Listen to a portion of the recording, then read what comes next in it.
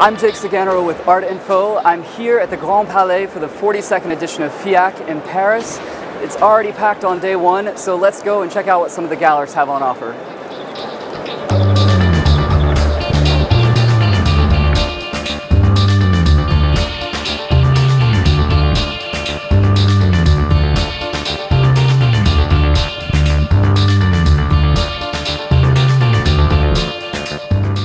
Behind me is Carol Beauvais piece.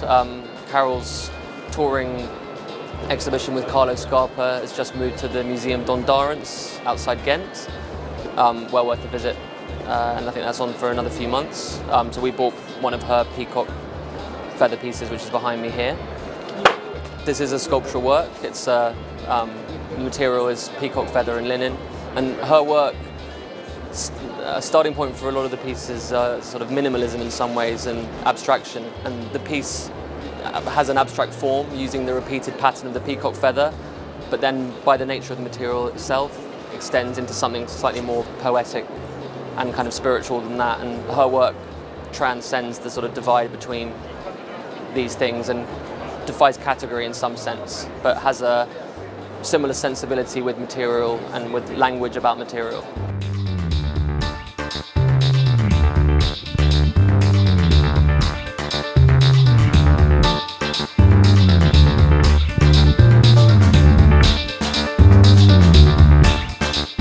This is a piece by Damien Hirst, and I'm particularly excited about it as it's from a series he started making 2 years ago, which is a series of cityscapes. And as you look closely, you can see that they're actually aerial views taken mainly from satellite images of significant cities around the world. The one behind me is Washington, and you can see the Capitol building and the walk down the Mall. And the beauty of it, it's made mainly from scalpel blades, if you can see the various details. Damien's always been about the preservation of life and death, and by using a surgical instrument like a scalpel blade, he's referencing that. Here what's interesting is he's taken something that doesn't change. It's a city, a map or grid, and it's interesting that he's then applying the scalpel blade to something that is quite timeless.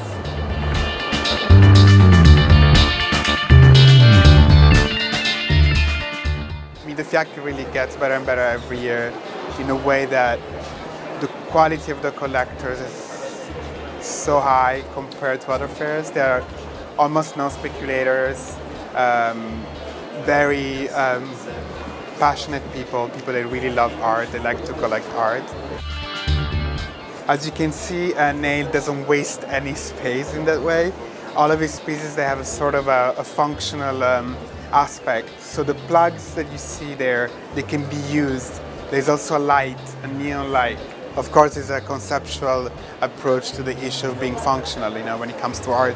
He wants to do something that is, sure, a piece of art, but also functional, why not?